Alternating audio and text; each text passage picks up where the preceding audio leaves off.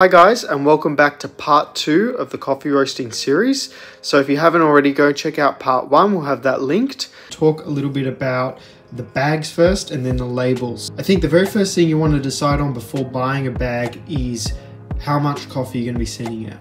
Whether it's 200 grams, 220, 250, 500 or a kilo, that will kind of point you in the general direction. I'm going to go with these bags. These are the Eco Barista bags. I feel like they look really good with the coffee in it. It looks really full.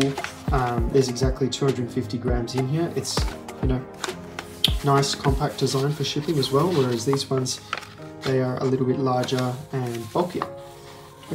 Now, when you're making the design for your labels, I think one thing that's really important to consider is the information that you want on the label. For this project and for me, I know that a lot of my sales are going to come from online. So people are going to be purchasing this through my website where I can have other information on this coffee. So I've taken a more simpler approach. Do what you feel is going to meet the needs of your customers. So what I've included on my labels is the amount of coffee in the bag, roasted coffee beans, what it actually is. That's very important. Sometimes people don't display that and then it's like, oh wait, I'm going to buy 250 grams of basic barista. We've got the country, Ethiopia Yoga Chef, washed, Gadebo, the tasting notes. Very simple. After you've got this going, you need to consider who's going to be printing this. So you can go through a company like Vistaprint, where it's a little bit more larger scale, and if you make a mistake, it kind of falls back on you in a way.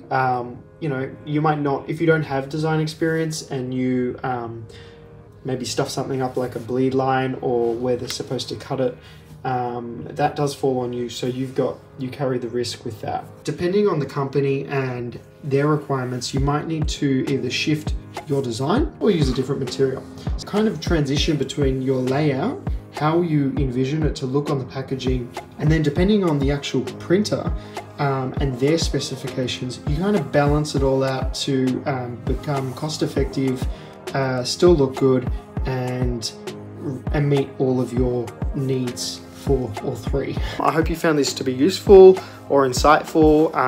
Yeah, this is so much fun. I love doing this stuff. I love making these videos.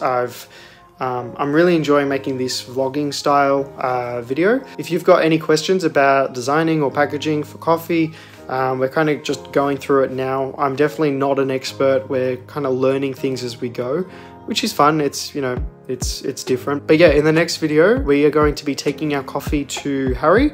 We're going to roast it, and we are going to kind of walk through what's involved in profiling coffee. That's sort of the vibe for the next video. So stay tuned, and yeah, thanks so much for watching. We'll see you guys next time.